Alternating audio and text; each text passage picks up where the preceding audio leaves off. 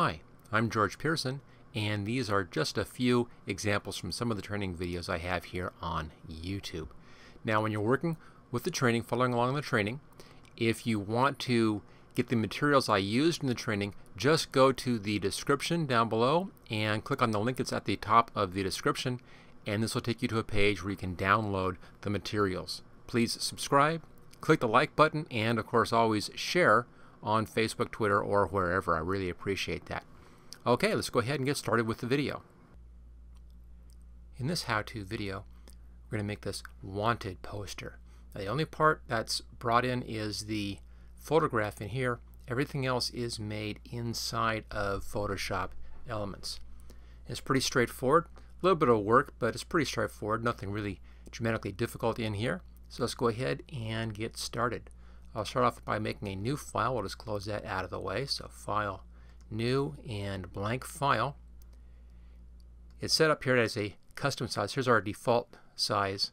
Just go to the default size and then switch the width and the height.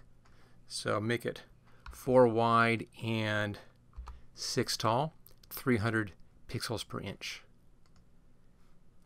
And that's our basic portrait sized image. And there we go. Okay, we're going to now start by working from the back to the front, and the first thing to do is actually fairly easy, and that is to put in our kind of fake wood background in here. Now over here where we have the colors, click on the foreground color and just choose something in the browns. Notice I'm right down here in the mid-range of the oranges, and then about a quarter of the way in and a quarter of the way down. You know, something around in here, anywhere is fine. Doesn't have to be exact on this, just something in there, that range. So kind of a light brown and then a black. We'll now go up here to Filter and Render and Fibers. There we go. Now with fibers you can click on Randomize until you see what you like. Most of these will work out pretty well. The settings I have here for variance is 22 on the variance and strength is 7. If you bring the variance down, you get larger chunks like this. If you bring it up, it gets a lot finer, a lot tighter. So just have mine set at 22. Works out pretty well. Choose OK. And it just fills that with this kind of fiberish look. Now if you want to, you can adjust the color at this point. Just go up to Enhance, come down to Adjust Color, and then do Hue Saturation. And in here you can adjust the lightness. I'll bring ours down just a bit like that. Make it a little bit darker. You can bring the saturation down if you want to. Just give it kind of an old wood look. It's going to be just around the outside edge. So this should be pretty fine. Again, what I'm using here is saturation -20, lightness -22, but anything really in here is fine. Just give it kind of a basic wood effect. There we go. Okay, first step done. Now let's make a new layer in front of that layer. Here we go. This layer is going to be our basic poster layer. We'll do a few things on this poster layer. Let's change our color. Now the one that I used on this is DBC 387 right there. So again, I'm still in the mid oranges in here, kind of our brown range, and over here about 2/3 of the way over and about a quarter of the way down. Just anything around in here is fine. Just kind of a light tannish kind of a color in there. That'll be our basic color. Let's go ahead and fill this with that basic color. There we go. We'll then apply a few things onto this to get our basic effect. The main thing I want to have in here is some texture onto this. There are several different ways of doing texture. We'll be just putting in some film grain onto this one and use that one as our texturing effect. So Filter and Filter Gallery right here, and we're in the artistic section up there, and film grain just kind of puts a texture onto that. Now the settings I have on this one, here we go. I have grain set at 8, highlight area set at 10, and intensity set at 9. But anything kind of in this range should work out fine for you, and choose OK. And that brings in our film grain effect. Now as you can see, it's too strong, so we need to soften this up a bit, and we'll do that by giving it just a little bit of a Gaussian blur. So Filter, blur, Gaussian blur, and in here I'll set mine at this little 2 pixels. It just kind of softens that up. You see it right there, it just kind of softens it up.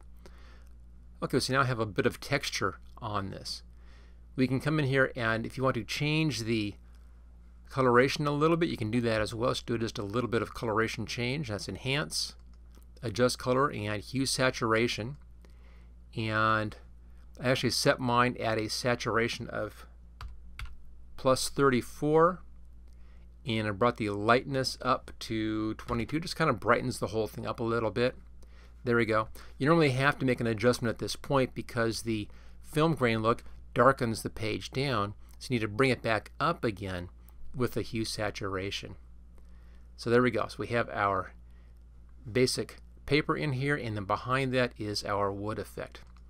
Okay, now we're still on our paper layer. I'm just going to type this, or just change the name up here, and this calls from poster paper. It's our poster paper layer. Now let's pull the top down a little bit and the sides in, not too far, just a little bit, so you can kind of see a frame out there of the wood tone, like that. There we are. Okay, basic wood tone frame effect. Now I want to darken down the edges of this. We're doing a couple of layers of darkening down. We'll start off with this first layer. We're going to darken it down. We're then going to do our edge adjustment and then do some more darkening down after that.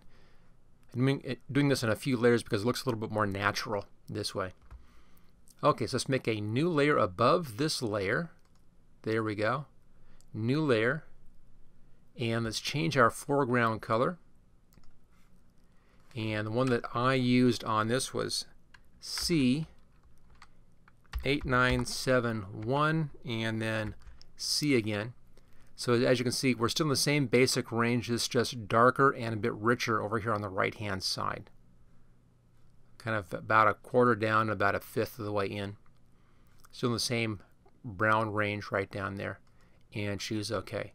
Now on this, I'm going to pull the edges out here as far as I can, like that, give myself some space to work with, and we're going to be painting into this layer right around the edges with a real large soft brush. Let's put that right there. Go to our brushes. I'll change these brushes here to our default brushes and choose a soft brush and change the size to 600. So it's a pretty large brush. So right there it is. Pretty large sized brush. I'm just going to brush outside here, kind of around the outside. And you'll see it kind of like that. And not doing it real even, just kind of spotty in there. Just get a bit of a randomness on this. Don't worry about the outside stuff. We're going to fix that as soon as we do the rough edge on this thing. So that gives us some coloration in here. Let's now change the blending mode on this layer. We'll go in here, we're going to change the blending mode to color burn, and that darkens it down. You see how we're seeing more of the film grain in there now? It just gives us kind of, again, that rough effect in here. And then if you want to, you can also pull this back a little bit if it's too much. Pull it back, just bring the opacity back down, maybe about 50% or so. There we go. Just pull it back a little bit like that. Now the reason why you're seeing this background here is because this is darkening down the dark colors. We're not really seeing anything. It's just kind of disappearing down there. But we're going to be changing that effect anyway. Okay, that's our first two steps on this. Let's now hide that layer. Come back to our poster layer. We're now going to be putting in our torn edges on this thing. This is possibly the longest part of this whole process. It doesn't actually take that long at all. It's just, it takes a little while to get around the whole process. So switch over here to the lasso tool. I'm using the polygonal lasso tool. Click on that first button right there. That makes it a new selection. There we go. Feathering is set at 1 pixel. I kind of always leave mine at 1 pixel unless I need to do something else. We'll start up here at the top and just begin doing just little clicks and doing kind of a rough edge around this thing. Now don't go too fast on these clicks. If you do, it's going to collapse the selection and then you'll need to start all over again, which I know you don't want to do. I certainly don't.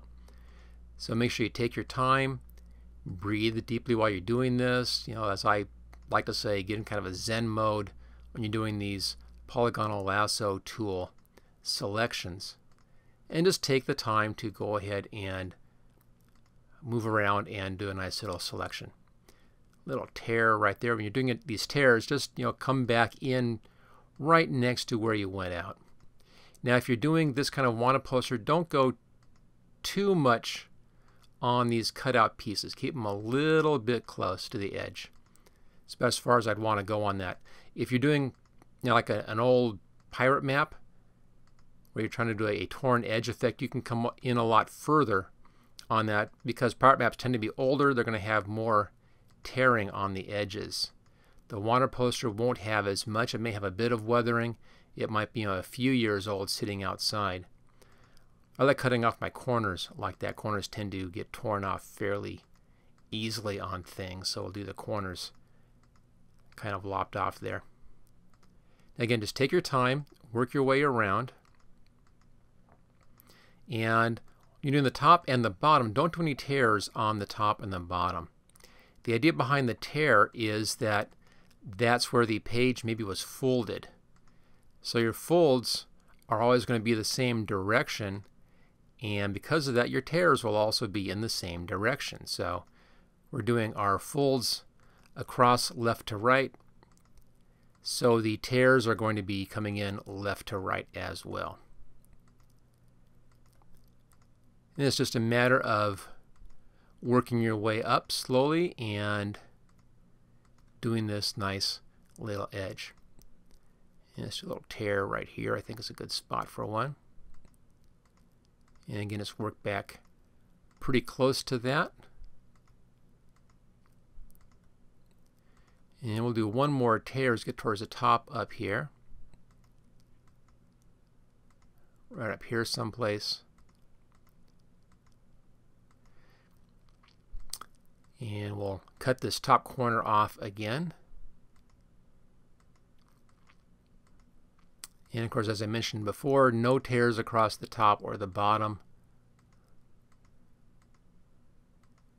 We'll keep those relatively even. And come back to the beginning and click to close out that selection. There we go. Now, let's come down to make sure we're still on our poster paper level right there, layer. There's our selection, and then just hit the layer mask button. There we go. It makes that layer mask, and that gives us that torn paper edge. Now that we have that, I'll switch over here to the Move tool. Now we have that, you can copy this up to any of your other layers. So let's bring this layer back on again. There we go. Hold the Alt key down, grab this and just drag it up, and that copies that layer up. So there we are. There's our torn paper effect, and we have our darkening on our edges, first stage on the darkening. Let's now do another layer up in here. So new layer. I want this layer on top, so let's drag it to the top of our stack. We'll do another darkening layer on this one. I'll use the same color, and on the brush, let's make our brush half as big this time. So we had it at 600. Let's change this to 300. There we go. Up here, I'm just going to come in just a little bit more on the edges here. So you see we were in further on the first one, and we're out a bit further on this second one. And it's kind of tapping it so it's rough and uneven. I'm not just painting. I'm kind of tapping in there like that. Let's take the layer mask down here, hold the Alt key, drag it up, copies that layer mask, and then let's change this also to a color burn, and that darkens down that edge even more. There we are, looking pretty good. Okay, now I want to put in some folds and things in here, and then we'll do a little bit of distressing on this as well. So once again, another layer, and leaving all the color the same and the brush the same, all that's fine. Let's go back up to our polygonal lasso tool. Let's just put a fold right along from this one, this tear over here, kind of along that line, this little fold thing. I'll do a bit from here, then a bit from over there. Now just come right along the edge, like that, and then just carry it out a little bit. It can be a little bit rough. And I'll bring it right down over to here and then right along this edge. And then just down around the bottom. This bottom part doesn't matter. Just give yourself some space in there and close it off. So now go back to our brush and just right across the top. So a little bit on each side like that. Little paint here, little paint there. And then let's deselect that. That's that edge right here. Let's put a few more of those things in. Put one right from this little peak right here. It's a good spot. I'll come in and just do another one right in here. Just about like that. It's as far as I need. And it's kind of around the edges here and then back to our starting point. Back to our paintbrush, just a little bit right in there. Little short one. Deselect. Let's do one off of these two. So again, polygonal lasso tool, just kind of follow along the bottom edge of that one tear. And let's just work our way around over down to this tear. And follow along this edge. And then again, just down and around. Like that. Back to our brush and just across the top of those. There we go. And let's deselect that. Back to the polygonal lasso tool again, and I'll do a little bit right in this middle section here, maybe one right down there. Just a little bit like this, and I'll come down here a bit, and let's see if we can come down to that spot right there. And back around.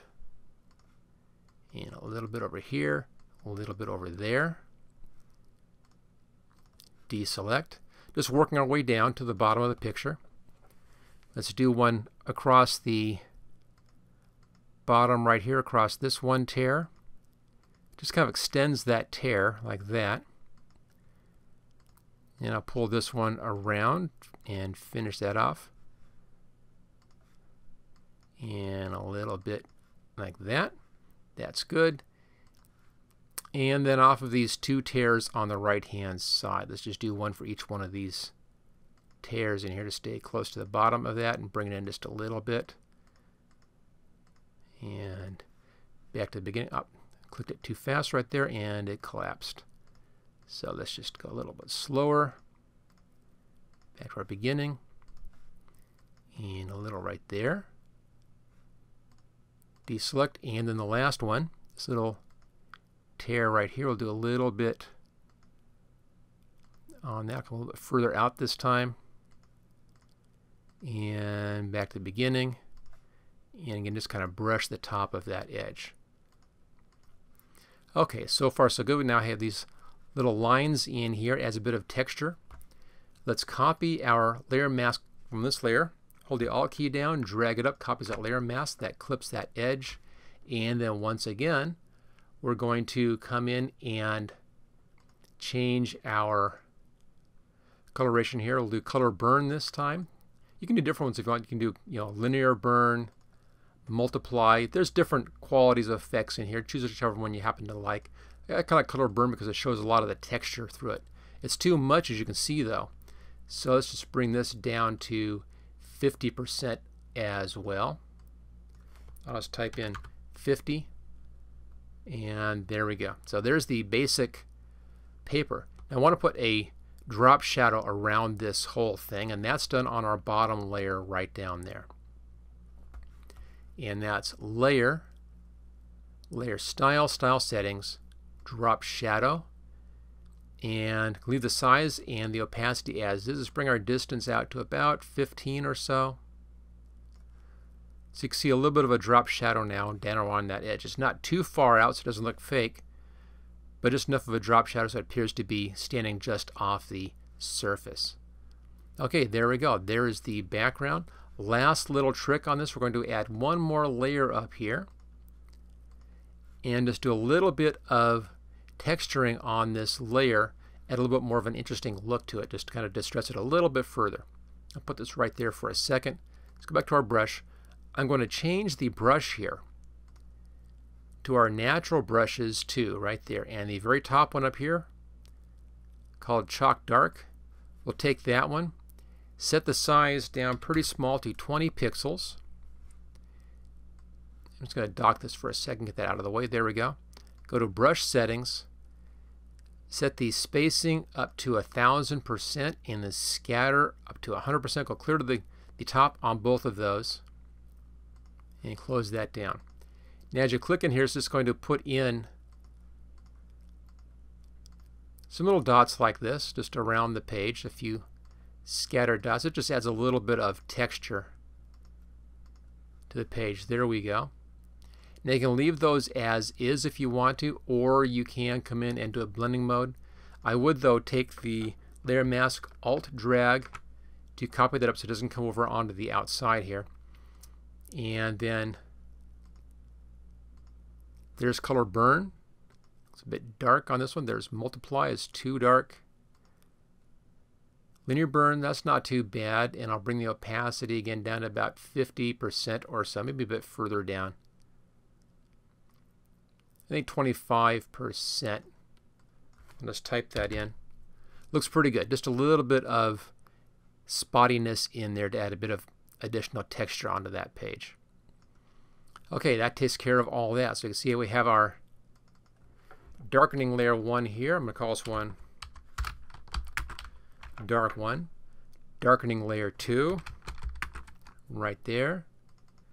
This one is the, I'll call it the folds. They're not actually folds, but they're kind of like that, folds, and this one's the spots. So we have those layers. And that gives us most of our texture. All right, let's now float this back out again.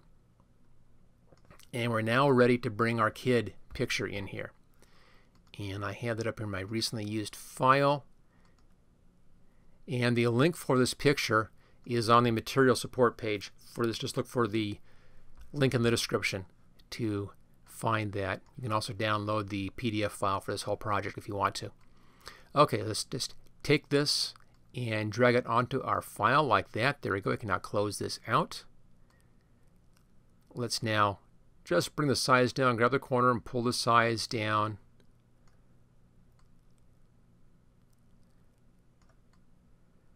Somewhere about like that. So his hat is about in the middle third of the picture. And that looks pretty good. Put him right about there. Okay, now we need to do a couple of things onto this picture. We're going to be doing a layer mask around the shape, and then we'll do some softening up on the edge of that. So let's zoom in. Come in nice and tight like that. And I'll grab the polygonal lasso tool. It's a hard edge pretty much on the whole picture, so this tool works out fine. I'll start right here at that corner. And then just work around and follow the whole edge. Take your time on this. And don't click too quickly or you will collapse that selection down and then you have to start over again. You don't want to do that, so make sure you take your time. We're going to be softening up this edge so it isn't really critical. So just, however you want to select it out. Now if you get down to the picture like this, hold the shift bar down, or space bar down rather, and then you can move that. You get the little hand tool, make sure they're space bar like that. You get the hand tool, you can then readjust the picture.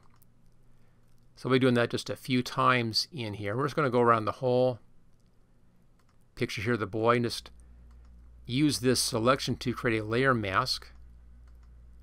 And then once we have our layer mask done, we then can convert this to a sepia tone effect and do the edge softening on this to make it look like it's part of the printing on the poster. And again, just like the edge on the paper, just take your time and work around on the whole image. Okay, let's just go along the edge here of the wood. And again, space bar and drag it over. Don't worry about the edges in here. We're going to be softening those edges down and rounding those off a bit. Okay, space bar, pull it over again. And just working our way around the whole picture to give us a nice clean selection. Now you can use different tools to make the selection. If you have a different tool you prefer to use, that's fine. It doesn't really matter. I just happen to like using this tool because of the amount of control that I have on the tool. It may take a little longer than some other tools, but I can position my selection exactly where I want it. I can be really precise if I zoom in further In this case, I don't need that, but it does give me that option to be very, very precise on that selection, which is why I happen to like using this particular tool. Okay, more than halfway done at this point, and we'll finish this off and then make our layer mask and then blend this guy into the poster look, which is actually a pretty fast part of this whole process. Okay, space bar, clear at the top here, coming in for the finish on this part of the process. As you can see, it really doesn't take that long to do this. Fairly straightforward. It's an easy picture here. Actually, it's nice clean separation between the background and the foreground. And when you're doing this, there's a little bit of a softness on that edge. If I was zoomed in where you could see that, just try to stay right in the middle of that softness when you do this kind of a selection, and you'll be exactly where you need to be. Okay, just moving back on the top, finish off the hat, and then we have our selection made. And just come up around the top. We have the brim and, of course, the crown of the hat to do as well. And then we're all set. Some people ask me if I'm using a tablet and a pen on these things, and I'm not. I am doing this old-fashioned way. I'm using a mouse and a nice mouse pad, of course. And I do that because most people have mice. So I'm using the same tools that the average user has. I'm not trying to be real fancy in here. Tablets are great, pens are great, but we'll do things the way most people do them. Okay, there we go. There's our selection. Let's just zoom out. That's the Alt key, and we'll zoom out a little bit here. There we go. Back to our layer, hit the layer mask button, and there we go. All right, now I want to convert this guy to a black and white effect. A bit of coloration, and we'll do it with our hue saturation. So that's up here at Enhance, Adjust Color, and make sure you're on the image side. Look for that light blue outline. There we go. If you're over here, like I was just then, just double click on the image side so you see that. Enhance, Adjust Color. There it is, Hue Saturation.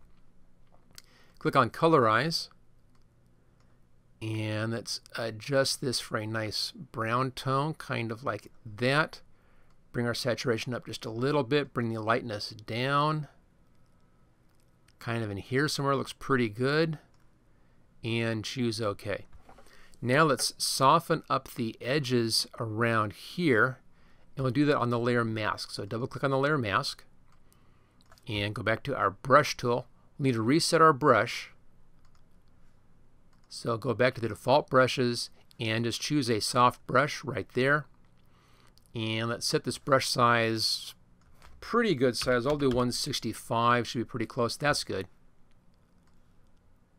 So we have a soft edge brush in black. We're on the layer mask, and then just paint around the edges here, around the bottom to soften out those edges, kind of soften those out. Don't do anything at the top. Just stay out here on the bottom part to soften that. Doing like little basic hand-done vignetting effect around the bottom edge. Okay, that's good. Now I want to soften the rest of it up here, but I want to have that softening done a lot more specifically, a lot more accurately. So we'll do that with a filter and blur, and then Gaussian blur. And you can see right there, there it is hard, and let go, there it is, the soft edge. Change this to 5. That just kind of softens up that edge a bit right in there. It looks real nice. So he's pretty good in here, and then just kind of a soft fading out edge around the outside edge. And there's the kid. Now all we need to do is to bring in our text. So let's make a new layer above this layer. I'm going to dock this again. There we are. And we'll do our text. Now for the text, I want to describe a brown in here from the dark part of the image. So click on our foreground color, and something in here, just kind of a dark brown, just grabbed from the actual picture, so our text color will match that. We'll need to reset that on the text, but that's the basic idea. We'll be using just something from the dark area here. Okay, going over to the text tool. One that I used is called Rockwell Extra Bold Regular, And if you see that up here, there it is. It's just a fat typeface with square ends on it. Anything that's kind of like that is fine. You can go real fancy if you want to, but this works out pretty well. It's a pretty standard typeface, but anything that's bold and has squares, square serifs on it will work out fine for this. That's just kind of a nice old-fashioned look. Now the size that I want on here for the text, change that right down here. And we're going to change our type size down to 36, which is right there. And the leading actually does not matter because it's going to be on its own layer. Have it set for centered, bold is fine. Now we need to make sure we have the right color. So click on the color, come over here, and then click on that. Choose OK, and that should set the color to match that color. All right, click right here, and then doing it as caps. There we go. And looks like my typeface changed. I mean, that's the condensed version. I don't want the condensed. I want that one right there, extra bold, regular. Okay. And I'll put that right there. There's our wanted type. Now put our reward right down beneath that. We'll adjust the positions on these things once we have all the text in place. So new layer up here. Back to the type tool. Cut the size in half.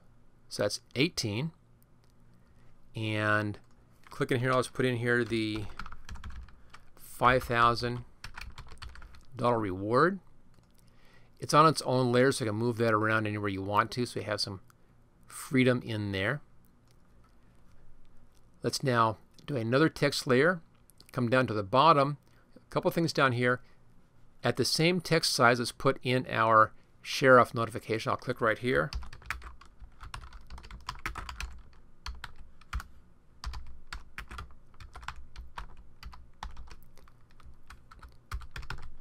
There we go. Make sure I spell that right. Okay, if seen, notify sheriff. Put that just like that. And then new layer again. The reason I'm doing new layers each time is otherwise it's going to select a different text layer. I don't want to be switching layers on me. So just do a new text layer, go to your type tool, and it becomes a type layer once you begin typing. Let's now change the type size here. I'm going to bring it down just a little bit smaller. And let's set this one to 12 point and leading at 14 point because it's a multi-line bit of type. Just put that in here, and then let's just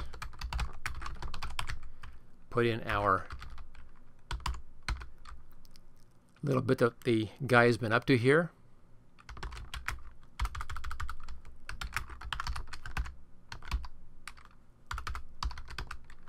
Here we go, John Mischief, and space.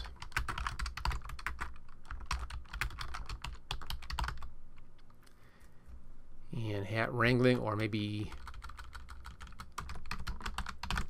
wrestling is better.